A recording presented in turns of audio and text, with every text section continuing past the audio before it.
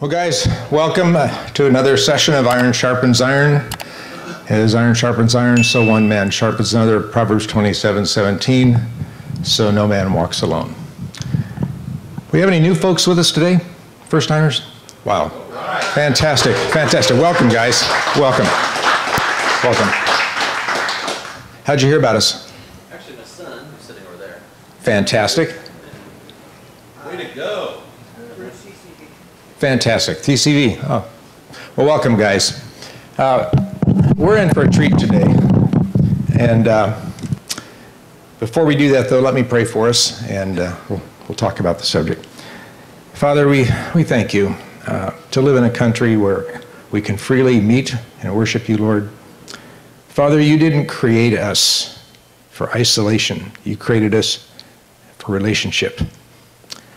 And that's what this organization is all about, Lord, where men can be transparent. They can mention their stuff without fear of being shamed or judged, and where we can sharpen one another to be better fathers, better husbands, and better leaders in our community. So help us to settle our thoughts, Lord. I'd like your Holy Spirit to be active and present in Patrick as he presents today, and that we would all have a spirit of discernment and a desire to learn. We pray this in Jesus' name. Amen. Well, there's a subject that we address a couple times a year here at Iron Sharpens Iron, and it's one of those times where we're going to do that again. Our guest speaker is Patrick Schonbachler. A little background on Patrick. I met Patrick about a year ago, and I met him through Mark Sims. Again, that's just evidence of how Iron Sharpens Iron works, men coming together and helping one another. Since I've known Patrick, I've come to know him as an amazing, deep, deep friend and a true disciple of Christ. He's originally, Patrick, I may have this wrong, I think from Indiana, but he's been in the Phoenix Valley for the last 6 years. He has a master's degree in theology. He has a master's degree in divinity. He has a master's degree in counseling psychology. And he has a PhD in psychology. My guess is most of you never knew this that know Patrick, because he's an incredibly humble man. Don't call him doctor. He is a doctor, but he doesn't like to be called that. So, why is he here? Well, obviously, he's highly qualified to speak to us about the negative spiritual, psychological, and physical aspects of porn addiction. If anybody's more qualified to talk to that subject, let me know, based on Patrick's education.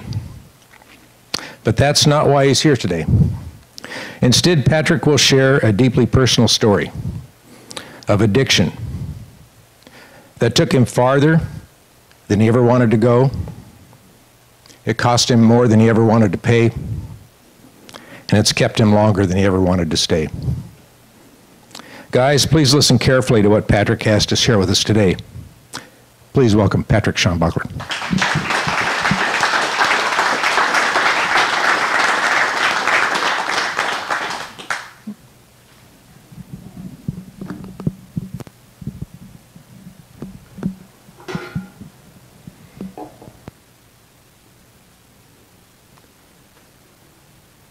Good morning.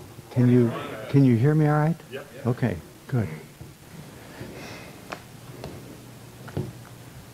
This little talk is directed at grandfathers.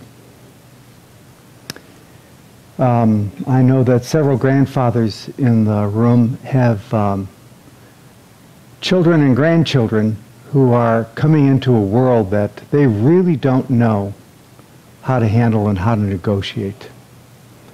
And they struggle with sexual issues. It's a whole different world for your grandchildren, my grandchildren, and our children. The values that we held growing up, that we were taught in church, that we were taught by our Families are very different these days than they were 50 years ago. So, I'd like to address this to grandfathers and fathers, and if there happens to be a millennial or two in the room, I live with two millennials, so apparently God has a sense of humor. So this is also kind of in the back door directed toward them as well.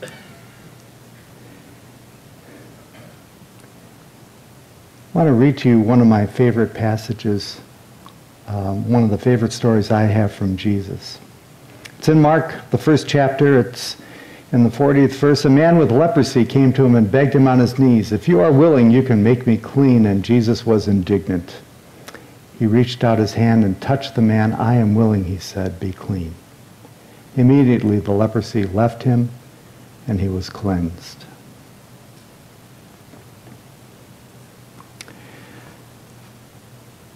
There was a man who laid in bed with his wife early in the morning. His eyes opened and he faced another day. He was a merchant, a tradesman. He had a fairly good business, a wife, 2 small children. And he woke up getting ready to work another day, went over to the basin of water that he had near his bed, rolled up his tunic, and started to dip his hands in the water, and he looked and he was shocked. There was a small white spot on his arm. He tried to push it out of his head. He washed his face. He changed tunics. He got ready for work. He went to work, went to his shop, opened his shop, and every once in a while he would pull up his tunic to look to see if the spot was still there. It did not go away. He went home that evening, had dinner with his wife, looked at his children. They played for a while. He went to bed, woke up the next morning. The spot was now bigger. In fact, now there were 2 spots. He washed his face, washed his hands, said his prayers, went to work, opened his shop, did business like he always does, kept his tunic and his sleeve close to his wrist so no one would see. And occasionally through the day he would look at that arm, and now the 2 spots were 3.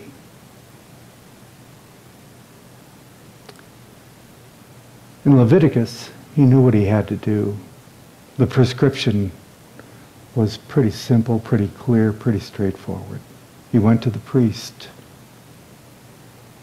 But before going to the priest, he went to see his family. He looked at his wife, told her that he loved her, held her for a while. She didn't quite understand. And then he held each of his children in his arms and held them close and felt his heart throb. And then he went to the priest. He showed the priest the now 4 marks on his arm and a new one on his other arm. The priest backed away 3 or 4 steps, looked at him, pointed a finger and said, "Leper, you are forbidden to be in the city. You will go to the outskirts of the city where all the other lepers and outcasts are. You will remain there until either you die or until you are healed." So he left. Tears running down his face. He went to the outskirts of the city. He crawled down into a ravine, and there he saw all sorts of other people with leprosy. Some faces torn away, some hands showing bones. And he knew his fate. And there he sat. His family brought him food when they could. Without a breadwinner, It's very hard for a single mom and 2 children to find enough leftovers to take to the leper colony. But they did what they could.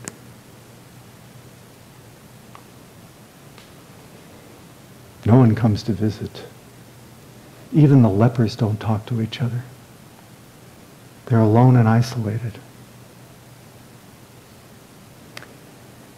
Days turn to weeks, weeks to months, months to years. And he's dying, but he's dying slowly. Why did God do this to me? Why won't God heal me? I've said 1,000 prayers. Why doesn't he just heal me like he did other people? And then one day, in his loneliness and being an outcast, he hears a name. That name is Jesus. Something in this man just starts to come alive. He has something he has not had in years. And that something is hope. His heart beats a little faster, and he longs for more information, and bits and pieces of information come to him, and he discovers that Jesus is coming to his town. And now the man decides on a plan. It's a bold plan. It will probably cost him his life, but he has nothing else to lose. If a leper is found outside the leper colony, he's stoned to death immediately. There's no mercy. Leprosy was a disease no one wanted. It was incurable. So he waited and prayed. And he heard the commotion and the crowds.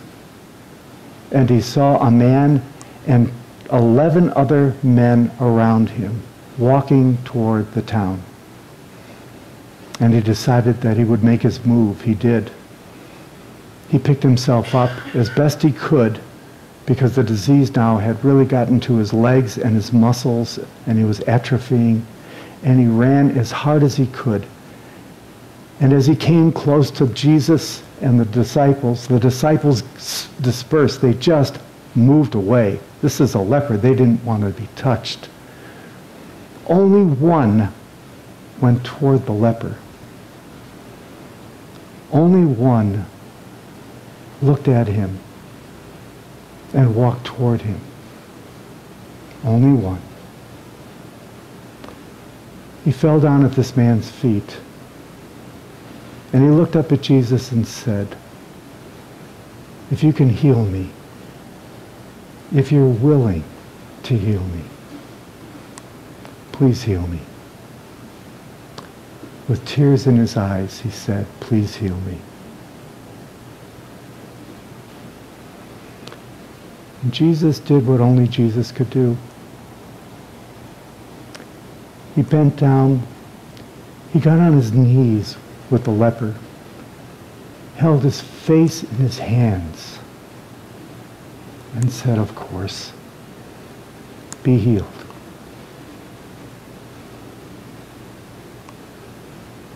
And he was. Jesus took upon himself the leprosy that no one else would touch. Tell you why I like that story. It's me. When I was a kid, I went through some things. Probably should have never happened. When I was a kid, I got beaten. And the beatings just went on. They went on week after week and month after month. Sometimes I knew why, most of the time I didn't.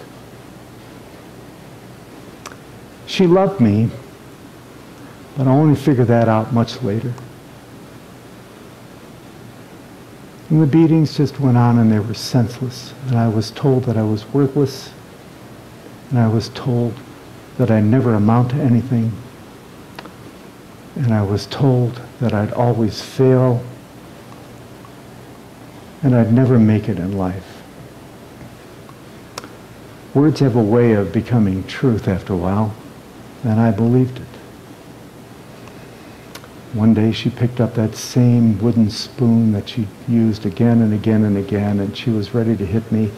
And I was 13 years old, and I realized I was bigger than she. And I looked at her, and with both hands, I pushed her against the wall. And I said, "You will never hit me again."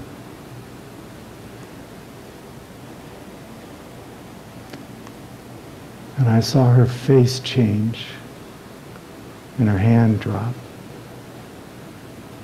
And I let her go, and she walked away. That night when my father got home, I found my father confronting me. My father was a good man, and he loved me. But he said, "You will never touch your mother again." And I found myself on the other side of the room, on the floor, aching in my backside. My father very seldom hit me, very seldom. Got in a lot of trouble when I was in high school, did a bunch of things I shouldn't have. Probably why I get along with teenagers so well who are troubled, because I know exactly what they go through. I know why they go through it. I know why they act out. It's not because they wake up one day and say, "You know, I'm going to be a dirty little piece of crap. I'm going to cause everybody in my life as much damage as I can. I'm going to hurt as many people. I'm going to rob from them. I'm going to steal from them. I'm going to steal cars. I'm going to go into homes. I'm going to take a gun. I'm going to make sure I get what's due me." I know that because that's what I did.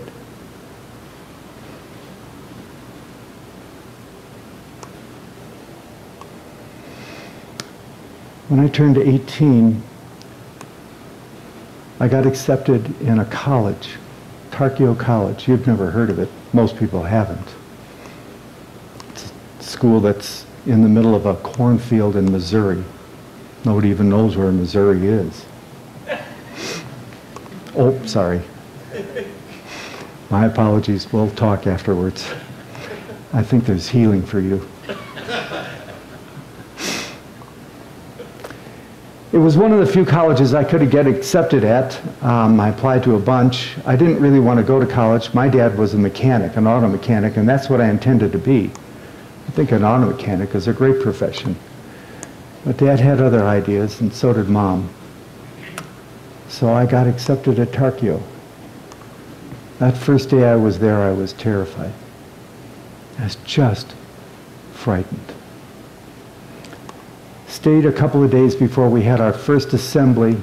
I remember the dean of students all putting us in the chapel, and there we were, the freshman class, and we were in a room like this, much bigger, and he looked and he pointed his finger and he said, "This half of the room will not be here in a semester." I was on that half of the room. Of course I'm going to be a failure. Of course I won't amount to anything. Of course I couldn't make it through college. Next couple of days, I went for walks. And in the quietness of my dorm room, just before my walk, I got down on my knees and said, "If you're real, and if you help people like you say you do, I need your help." And I went for a walk. And I came back and I was a different guy. When I graduated high school, it was Proviso West, and there were 4,000 kids at Proviso West, and my graduating class was 1,100, and I graduated 994. At the end of my first year of college, they called me in and said, "We're going to give you money to come back. Your grades are so good and you've done so well. God does miracles. God changes lives."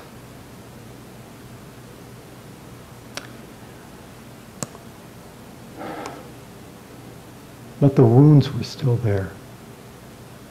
The wounds from my childhood, The wounds that I could never seem to outrun, they were still there. I got married to a lovely woman,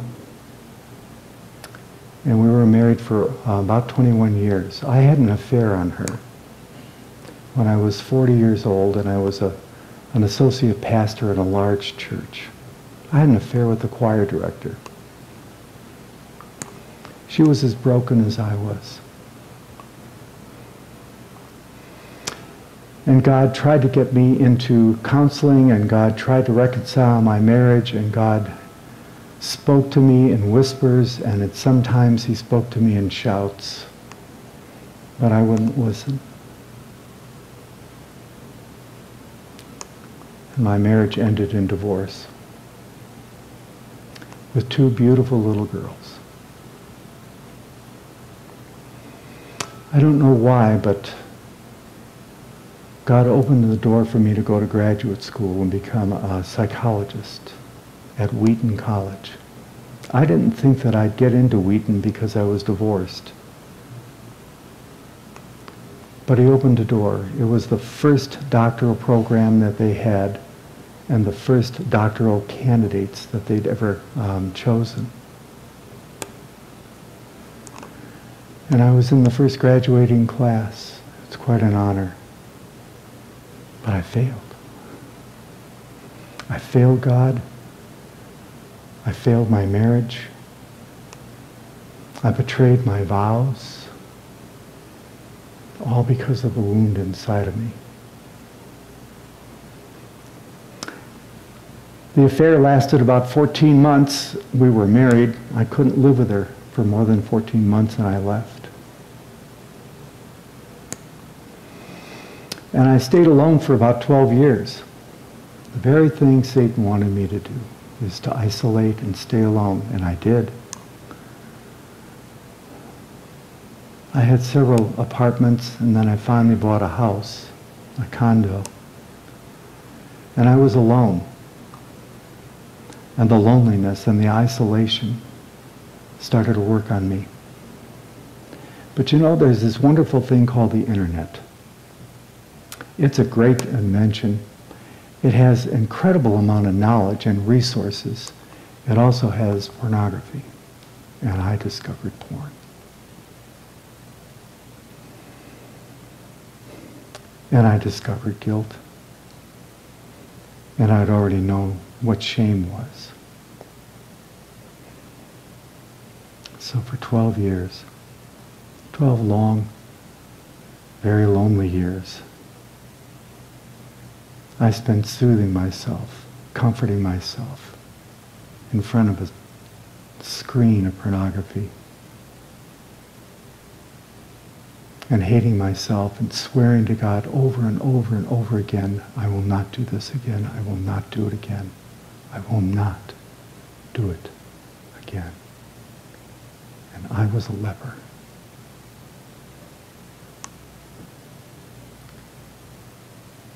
And I was a leper.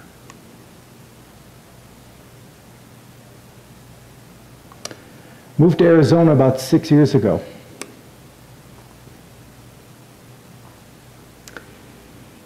And about year 3, I ended up at ISI, this very group. And my wife found out about my addiction, yelled and screamed at me, as she should. And I failed again. But you know, oh God, He just has different ideas, doesn't He? He just has different ideas. He doesn't seem to want to give up on anybody. He doesn't give up on anybody. Every time I walk through those doors, there were 3 men who come and greet me. There are 3 men who sit with me, this old leper who's failed over and over and over again. 3 men is all God needed.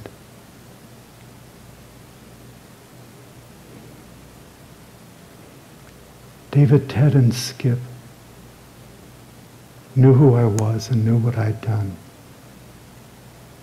They never gave up on me.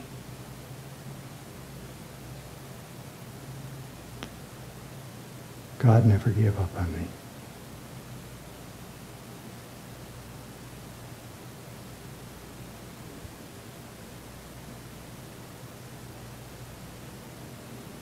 When I first met Skip, I looked at him and I thought, he told me about the program he had, and I thought, why not? I'll give it a try. Everything else has failed. Everything. I've been sober for 11 months now, looking hard at 12. God doesn't give up on anyone.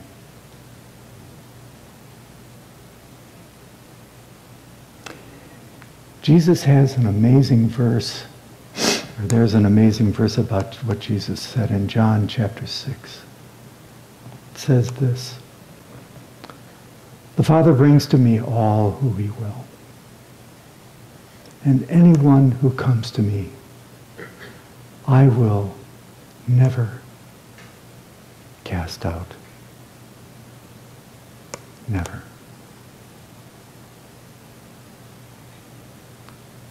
I will never cast out. It doesn't matter what you've done. It doesn't matter the secrets that you hold in your heart. I have some really dark secrets. Watching porn for all these years does that to a heart. I have some things that I've thought about that I dare not even whisper. The trouble with porn is that you never get enough. You always have to have more. It just pulls you in. Satan puts a noose around your throat and he will not let it go. He intended to kill me, just like he intends to kill everybody in this room. He was a murderer and a liar from the beginning.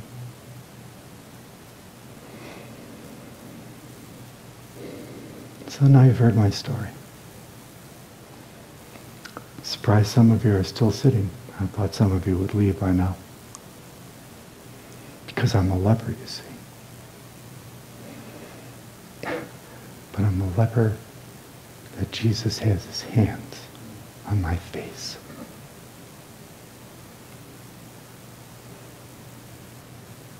And he looks at me in love.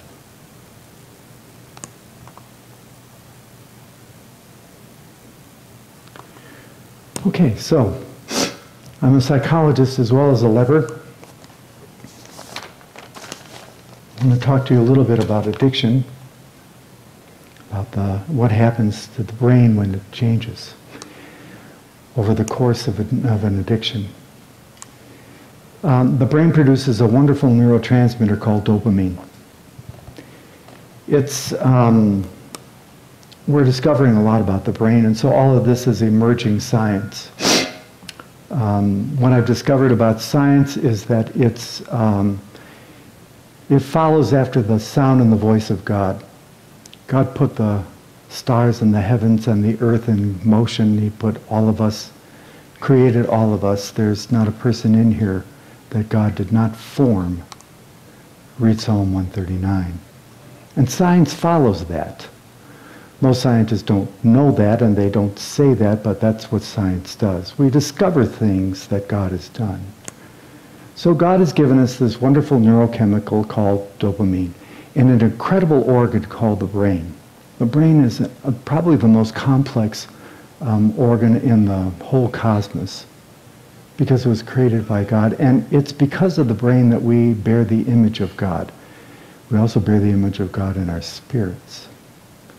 We were made to love God and to worship God, but most folks don't see it that way. I do. You're here because you do too. When the brain gets stimulated, dopamine is released. You can get stimulated by walking into Skip's house and having steak cooking on the grill. It just releases wonderful dopamine. You can get dopamine rush when you watch a Suns game. especially now that they're in the playoffs. It's about time. You can get dopamine when your wife brushes next to you in the kitchen and you look at her with that look that you and she know. And there's going to be a tender moment. Dopamine is a wonderful chemical. It goes to the opioids receptors. And I know that in our culture, opioids are kind of a bad word, but they're really a good neurotransmitter. They're what give you pleasure.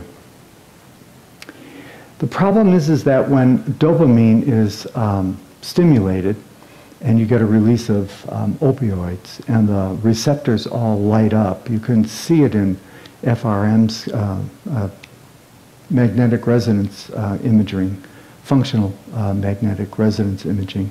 You can see the brain just kind of light up when it gets stimulated. It's really kind of an interesting thing. It's a fun thing to do. It's a fun thing to watch. It's not to go through and never mind. At any rate, when the circuits get stimulated and they get stimulated by dopamine, they need more. So we like food, and the nice thing about food is that there's a variety. It's all new, you know. I mean, when you had steak this week, it's not the same steak you're going to have next month. It's different. Remember Thanksgiving, turkey, all those wonderful smells?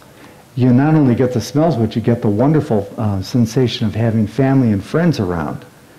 And then you may have a drink or two, and that adds to the comfort and to the stimulation, and dopamine is flowing and you're having a great time. But it's not the great time that you'll have next Thanksgiving. And the dopamine craves for that. Because you know that when next Thanksgiving comes, you know all the wonderful things that are going to happen. And so you start getting excited. The brain starts getting excited. When you look at porn, when you have alcohol, when you have too much whiskey, and you do it again and again and again, the problem is that the dopamine levels go down. So you got to have more in order to get the same kick. You do that long enough, and it becomes a habit. Habits can be either good or they can be very destructive. Addiction is a destructive habit. The brain then craves dopamine for porn, for alcohol, for a number of things, gambling, and it will continue to crave it until it gets satisfied. This part of your brain called the frontal lobes, this is the prefrontal cortex, it's where we do our thinking, it's where we have our judgments, it's the place where we have values, it's the place where we do memory and we organize. All of this is up here. It's kind of what separates us from everything else in creation. By the way, we did not emerge from the monkeys. Okay, so I just want to put that out there. Evolution has too many holes. And I know I'm kind of a lone voice in that. There aren't many of us who say that. But evolution has too many holes.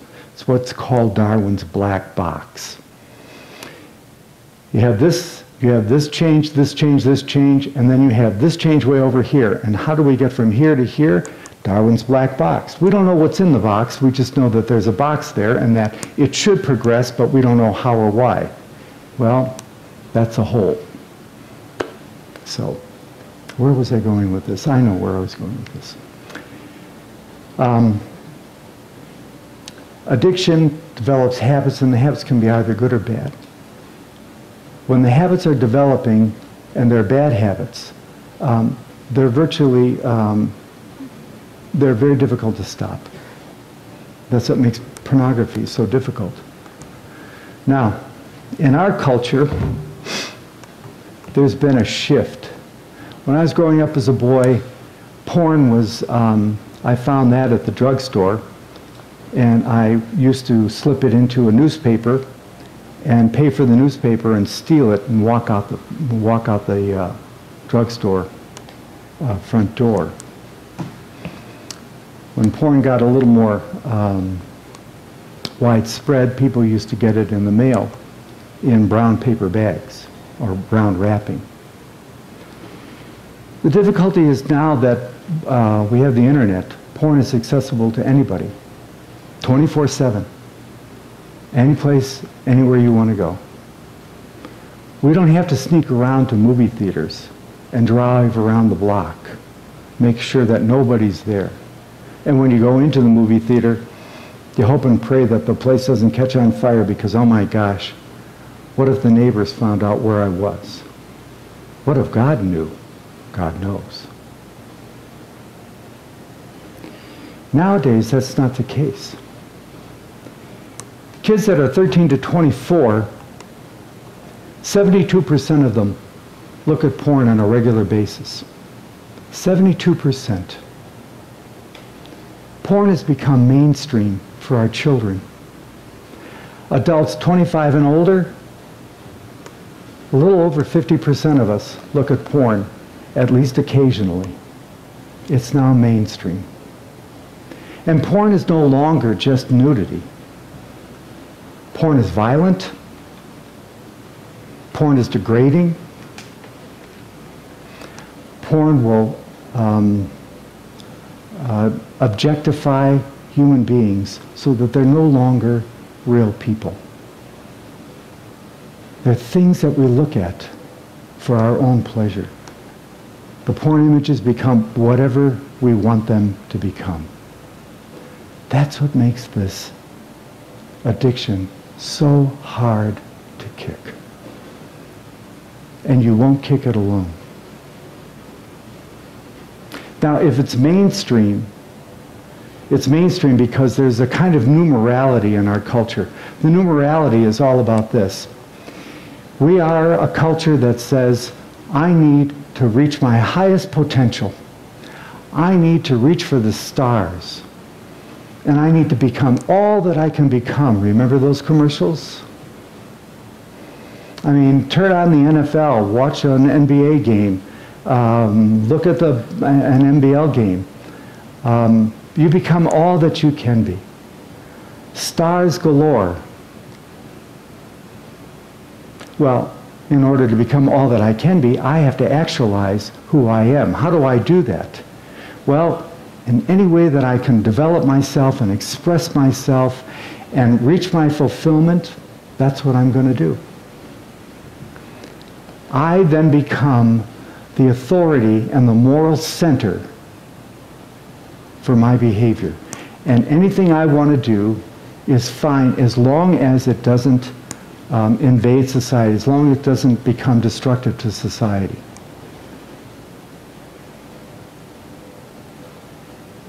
I'm my own moral standard. And if that's the case, then ethics, values all depend on me. The Judeo-Christian tradition says that ethics are based on love the Lord your God with all your heart, mind, soul, and strength, and your neighbor as yourself. It's exactly opposite of what we have in the culture. Porn thrives, and it's become mainstream because there's a new morality, and the morality says whatever pleases me and whatever develops me, whatever I can gain to, I can use in order to satisfy and develop my potential. That's what I can do. The Bible says, God first, and my neighbor as myself. Okay? Now,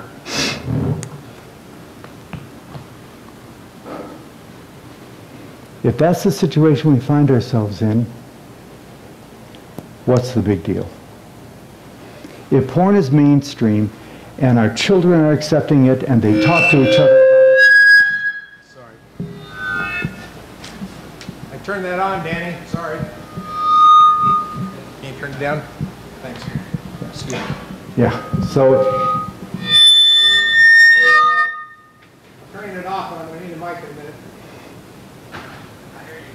Sorry, Patrick. yeah. Okay, so, all right. if our children are talking to their friends about it, and the assumption is that our children and their friends are just used to porn, it's become mainstream, what's the big deal? I mean, the advocates of porn say that porn will enhance your sex life. So in surveys that I've read, in a survey by Barna, that was also sponsored by Josh McDowell Ministries, they looked at 3,000 people and asked the question, what do you think about porn? And they asked it in a variety of ways. Porn is mainstream now. Our grandchildren will grow up talking to their friends who are using porn. Our children are growing up and they have friends, married friends, who use porn regularly to get stimulated in the bedroom. It's mainstream. It's all around us. You can't turn on a computer without running across some image of sexuality, and some of it is porn. So what's the big deal? I don't have to answer that question. I have Skip to do that. Porn supports a multi-billion-dollar industry. Let me share some scripture with you. If anyone causes one of these little ones, those who believe in me, to stumble, it would be better for them to have a large millstone hung around their neck and to be drowned in the depths of the sea. Matthew 18:6. Do you guys have any idea how many innocent young girls are forced into this porn industry? And anybody that watches that on the screen and acts out to it, in my view, is guilty of that. And I'm not sure about you, but I don't want to have a millstone around my neck. A lot of people think that getting married is going to cure their addiction to porn. First of all, they don't believe they have an addiction. They think they can stop whenever they want to. They cannot. I will bet my life on that. They can't stop on their own. So what happens is they get married and everything is great for a month or two. They don't look at porn. They enjoy the intimacy with their wife. Virtually 100% of those men will be back using porn within 4 to 6 months regularly. What this does is two things. Guys that are so used to using porn find that they need more and more and more and darker and darker and darker images and videos to continue that same dopamine high. When they start having intimacy with their wife the way God created it, they get used to their wife's body, they get used to the way they make love, and within a couple, 2, 3, 4, 5, 6 months, they start having erectile dysfunction problems. They can't get sexually stimulated by their wives because they've just flooded their brain with all this need for new and new and new and novel and different and different. And so the Viagra industry has exploded, but not with the guys my age anymore. It's with millennials that can't get an erection because they've overstimulated their brains, and therefore their wives feel there's something wrong with them. And ultimately what the guy has done is he's married a beautiful daughter of God, and he's betrayed her in the worst possible way. Why any young man, or any man for that matter, would choose to marry a woman knowing that he's got this problem, I have no idea. There's help, but you have to be willing to get help. But I tell guys that I work with, I don't want you to even think about dating a woman until you've been sober for 12 months. It is not fair to her. This disease will take you farther than you ever wanted to go, cost you more than you ever wanted to pay, and keep you much longer than you ever wanted to stay. Also, there's a lot of men in the church that are very well known throughout Christian circles, the latest one being Ravi Zacharias, who have secrets that are not dealing with this issue. And when it comes out, this addiction will spiritually castrate men, and it renders their lifelong testimony of their Christian walk completely irrelevant and causes people to walk away from the faith. Guys, porn addicts lie. They lie to themselves and they lie to others. People say, well, I'm just going to get into an accountability group with men and we'll deal with this. Doesn't work. Doesn't work. Addicts lie. I was in men's accountability groups for years. Many of you know my story. I was addicted to porn for 50 years. Get in a group of guys. How you doing this week? I'm doing okay. You sure? Yeah, I'm doing great. Okay. Did you lie to me today? No. Yes, I did. But men's accountability groups for this addiction are useless. Now get into a true pure desire accountability group with men like the ones that I run that last a year. That's a different story. Satan's greatest tools in this area are shame and isolation. If he can keep you isolated and full of shame over your addiction, he's got you right where he wants you, and you're never going to work your way out of it. The only way to deal with this is to get into a group of men that are struggling with this in a program that is God-centered. And fortunately, I found one of those programs. God delivered me from this addiction. My son is sitting over here. I almost lost my son. I almost lost my marriage. I almost lost my life to this addiction.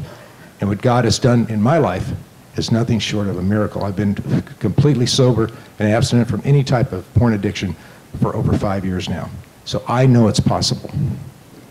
So, what are the next steps? What are we going to do about this as guys? First of all, if this is something you're personally dealing with, let me know. Get hold of me privately. I promise you it'll be total confidence, and we'll talk about what you can do. But the first thing is to take this sexual addiction screening test, and I can point you to it. It's online. It's completely anonymous, and you'll be able to determine very quickly if you really have an addiction to this issue. Secondly is you can get involved in a pure desire accountability group, which is what I lead, and we can talk about that. But lastly, let me leave you with this, and then we can open it up for questions. I want to see a hand of those of you who truly believe this is a major issue, and as a church and as men, we need to attack this head on. Okay, so virtually everybody's raising their hand. So here's my question. What can you do personally? Maybe you're not dealing with this, but it's a good chance either your son or your wife's husband or your grandchildren are dealing with this. And as fathers and grandfathers, we have to take a stand. So what I recommend as a first step is to get a program called Covenant Eyes on every single device that you own, that your wife owns, anybody that lives under your roof owns, even if it's an adult child, if they live under your roof. Make it a requirement. Everybody in this house, as for me and my family, as for me and my house, we stand for the Lord. We put Covenant Eyes on our phones, Covenant Eyes, and then you have an accountability partner, and there's nothing you look at that your accountability partner won't see. And he'll actually see the screen images of what you looked at. It's a huge deterrent that gives you time to process what you're about to do and to not do it. If you've got children living in your home, it's not enough to say, I'm putting all this on your phones. Because that's, don't do as I do, do as I say. That doesn't work. It's, hey, as for me and my house, guys, this is on my phone. My wife has it on her phone, on every computer in this house. And by the way, children, every one of you is going to have this on your device now, and we're going to serve the Lord. There's lots of help out there, but this is an addiction that you will never, never overcome on your own. You cannot pray your way out of this. Okay, with that, I'll turn it back to Patrick and maybe let you guys ask some questions if you have any. Do you have questions you want to ask? I struggled with this for 30 years. Off and on for 30 years, and you won't do it alone. You have to have people around you. That's why ISI was so important for me. I had 2 other groups that I go to, and then I told you about my closest friends here. So you won't do it alone. But maybe you have questions. Way in the back. David. Yeah, I'm just curious. You have been through a lot of education, and some of it in divinity. Right. And so I would just like to know from you, Patrick, on a spiritual basis, where or how Jesus became the effective healer in your life versus the education. Does that make sense? Yeah. The interesting thing about the education is this. There's several studies that note that the more education you have, the more vulnerable you are to addictions. That includes alcohol, gambling, and in my case, porn. And they don't know why. Nobody knows why. We just are more open, more vulnerable to it. As far as the education, God blessed me with just wonderful opportunities to be educated. But education alone will not, doesn't save your soul. You need other people around you who will support you, who will speak truth into your life, and who have the tenderness that comes from Jesus to accept you for who you are. The leper that was in me was accepted, and that's what brought healing. There's a scripture, I don't know specifically, you guys probably know where it's from in the New Testament, but it says, no longer conform to the pattern of this world, but be transformed by the renewing of your mind. Scientists have now done imaging of the brain, and they did a study where they took a porn addict, a heroin addict, and an alcoholic, all that were active in their addiction, and imaged their brains, and then did images of a normal, quote-unquote, non-addict's brain. And every one of the addicts had the same scalloping, low blood flow to the prefrontal cortex, all had the same imaging. What that's saying is that porn is can be and is usually a full-blown addiction. Okay, but the program I take guys through is not a 12-step program.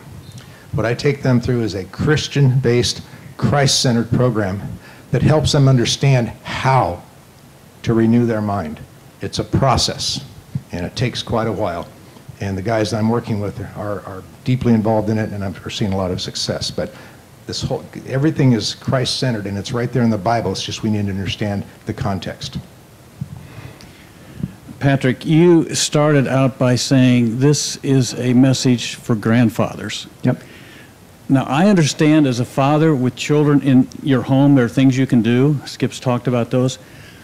But what can we do as a grandfather with children and grandchildren who are living somewhere else with their parents, another city? How can we be an influence in their lives when they're distant? One of the difficulties with pornography is, or one of the major problems with pornography is that it isolates, and people don't have a place that's safe to talk to. Guess what grandparents are? Grandparents are safe. Start a conversation with your grandchildren, and they'll be happy to have a place to land that's safe. Lectures don't work. They never have. Shaming is the absolute last, that you never want to shame.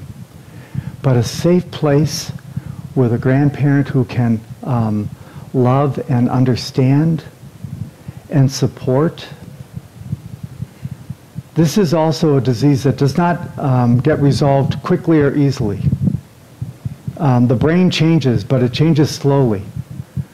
Before new neural pathways are made, you're looking at anywhere from 2 to 5 years for change to actually take place. Well, you have the chance to shape your grandchildren. There are only 7% of churches in the country that have a program for people who are addicted to porn. 7%. Churches don't want to deal with this. What they do is that people are afraid to talk to their pastors because they're afraid they'll get a lecture. They're afraid to reveal themselves to the churches itself as a whole because they're afraid of the shame that will come. And people don't know how to deal with us. They don't know how to deal with addicts. So we flounder and we're lost. Don't let that happen. You all in this room are change agents. You have an incredible amount of influence within the church. Make the church a place that Jesus always intended, that God always intended the church to be, and that is a place for sinners, for addicts, for those of us who fail, for all of us lepers. Make the church that. It is what Jesus came for, and it's what he died for. Mark, to your point also, if I can just add to what Patrick said, perhaps one way is to be talking to your son on the phone or your son-in-law and just say, I've been reading a lot of statistics lately, and this scares me to death for my grandchildren because I see that how accessible this is, how it leads to a full-blown addiction. I just want to know what I can do to help you, help my grandchildren, your children, to not fall into this. I've read there's a lot of resources available. Have you and Sherry, I'm just using a name, you and your wife talked about how you're handling this, and is there something I can do to help, sure like to nip this one in the bud with our, that kind of thing. So you're not saying, hey, do you have this problem to your son? You're talking more about your grandchildren, but could be very convicting to him as well. Just one idea. Well, first thing I'd like to say is that if I was going to talk to my son, I'd say, how are you going to prevent this? Because it's much more available than when I was around, when I was young, and it's much more than when you were younger. So how are you going to, I'm going to ask him the question, how are you going to prevent this from your kids? So you mentioned a program, software program that would probably put on the thing, so we can suggest that. Now, my question really is, you said that, well, I'm just going to say addictions. I quit smoking because God took it away from me, and that was an addiction that I had. I used to gamble a lot when I was younger, and I don't have any desire to do that anymore. So why is it that God can't help somebody with pornography? Can I take this, Patrick? Yeah. That's a great question. And I know he can, and David over here is an example where he's done that, okay? I've been working with men for 5 years now, a lot of men. And I've been involved with councils of men who are leaders in this area. I've gone to seminars, Christian seminars.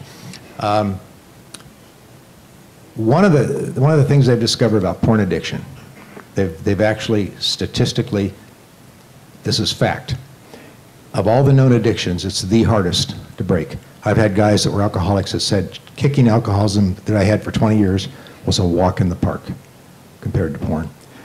You don't have to go buy a bottle. You don't have to go buy drugs.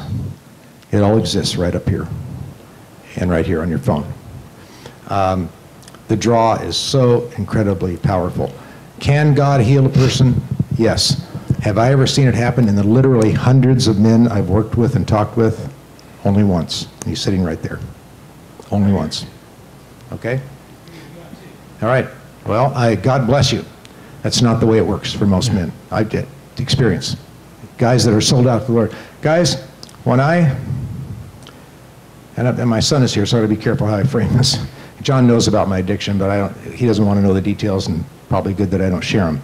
But I can tell you one thing. After 50 years of this addiction, probably the last 20 years of it, there wasn't a time after I acted out that I didn't cry out to God on my hands and knees, begging God to forgive me and promising him I would never, ever, ever do this again. And I made that promise hundreds and hundreds of times. Okay. So if I can just add to that, what brought me healing was community. Sin doesn't live very well in Christian community when the community is open, transparent, and accepting. Sin doesn't live very well in a community that is full of grace and truth. So create an atmosphere, create moments of grace and acceptance within your family. People don't have a place to go. Kids don't have a place to go to talk about this. They want to, but they don't have a place that they really trust. So if you can create times and moments of acceptance and trust, openness and transparency, kids respond to that. Okay. Guys, we're gonna have to close now. Sure. God does the healing. God uses people like Skip and Patrick and other men to work through. When you say, you can't do it on your own. God did do it on his own through a couple of people here, but God uses us. So, and I know that's what you're saying. Yeah. Christ-centered, scriptural-centered process. God is using Patrick, God is using me, and using others that had to do this the hard way to help other Christian men recover from this. If God just snapped his fingers and killed everybody that way, that wouldn't, well, I'll just leave it there. That's not the way it normally happens. Guys, let's thank Patrick. Let's thank Skip for today. It's a tough subject, but a subject that has to be talked about and has to be talked about often. Maybe you don't have the problem, but you definitely know somebody that does. So if iron sharpens iron, we have to do our job and get those people help. And we've talked a lot today about how to do that. Have them see Patrick, have them see Skip, have them see one of us so we can point them in the right direction to healing. Who's a leper in here? Absolutely. So you get my point. Iron sharpens iron. We appreciate you all coming today. Let's close in prayer. Lord, that you would bless us indeed with abundance today, that you enlarge our territory, Lord, to serve you more. Cover us, Father, with your arm and keep us from harm and evil, that we may cause or experience no pain. We love you, Jesus. Thank you for our speakers today. Thank you for our volunteers. Thank you for all our new men. Thank you for Discovery Point hosting us today. It's in your precious name that we pray. Amen. Feel free to stick around, guys. Thank you for today. Next week we're going to talk about volunteering and serving. We have a great panel we're going to have next week, so we look forward to seeing you. Bye-bye.